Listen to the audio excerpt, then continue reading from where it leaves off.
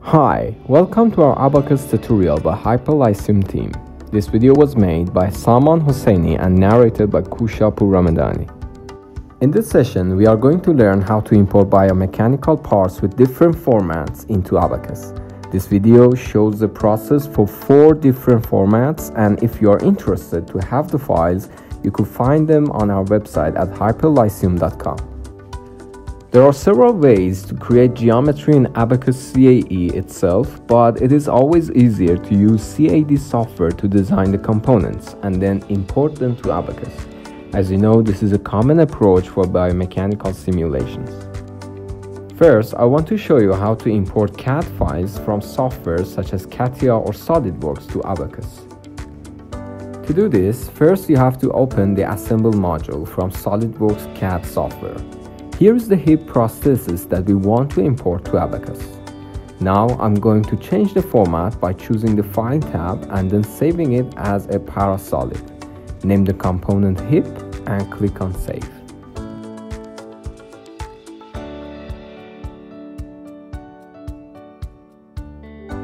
Now open Abaqus CAE.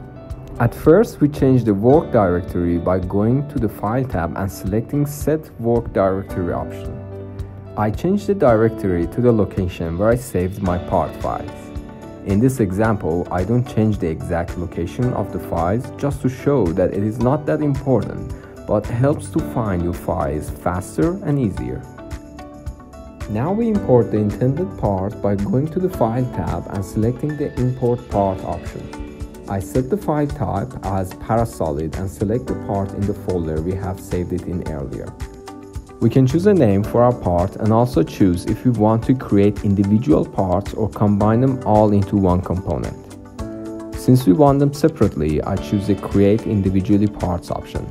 Then I put them together in the Assembly module. However, if we had multiple components and wanted to merge them, we should choose the other option. Then we go to the Part Attributes tab and choose 3D for our modeling space, Deformable as our type, and set the scale to 1. If we needed to change the unit, we could use different values as a scale. As you can see here, all the parts have been imported and you can access them here. Now we set the module to assembly and then click on the Create Instance button. Select all our parts, then click on OK. Now our model is complete. Please note that because we did the assembly in SolidWorks prior to importing it into Abaqus, the components have their predefined location, and that's why the assembling process in Abaqus went so smoothly. After that, we can assign a material to our hip implant, even mesh and analyze it, but we are not going to cover that in this tutorial. For the second part of this example, I want to import files in a step format. I need to create a second model by going to the Model tab and selecting Create. We leave its name as Model 2 and save it. We can add parts to this second model by going to the File tab and selecting the Import Part option. Here we set our file type as Step and choose our file which is named Spine in the folder. Just like before, we leave the options to be selected as 3D and Deformable. Now we have the files, as this one is for the spine model and this one is the disc between the L4 and L5. We set the module to assembly again and click the Create Instance button. Select the parts and click on OK. Now we have assembled our spine model. Now I move to the third example, which is about importing CATIA files. We import the parts just like how it was shown before. This time we set our file type as CATIA V5 and select the file named Implant 2.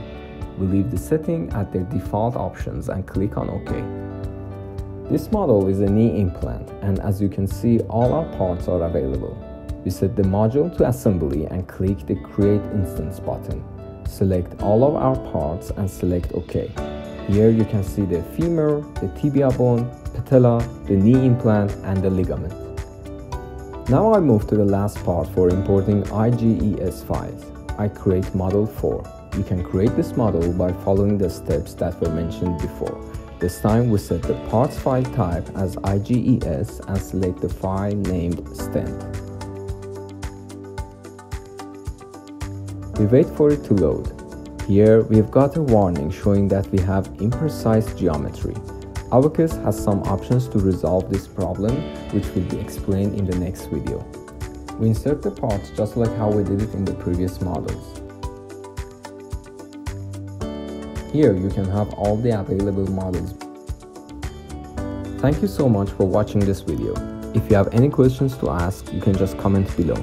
Or if you have questions about the software or the models, feel free to email us. Until the next one, have a good time. This video was made by Saman Hosseini. To find his contact information and his updated resume, please visit our website hyperlyceum.com. Saman is an expert in Abaqus, 3Matics, Mimics, SolidWorks, CATIA, and a few other engineering software. To plan online sessions and discuss industrial and academic projects, please use the provided email under Saman's contacts. The cost of the projects vary depending on the complexity of the work and can be discussed in advance. We look forward to working with you.